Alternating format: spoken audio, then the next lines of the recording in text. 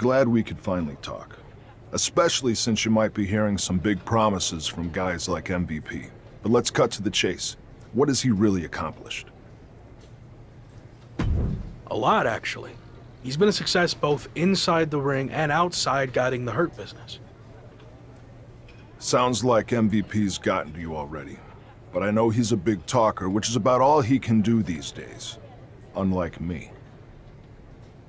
So, why are you getting involved with all this faction stuff?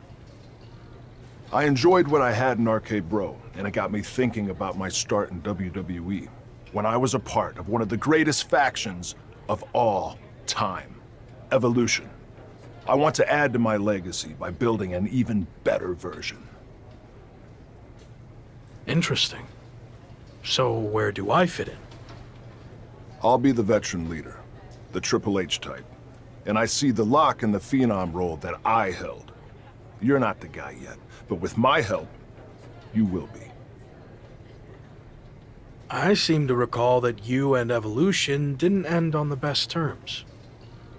You don't need to worry about that. With me in charge, it will be different. And when the time's right, I'll pass the torch to you and you'll become world champion, just like I did. When will that be? I can't make any promises. Ultimately, it's up to you. Ball's in your court now. Let me know what you want to do.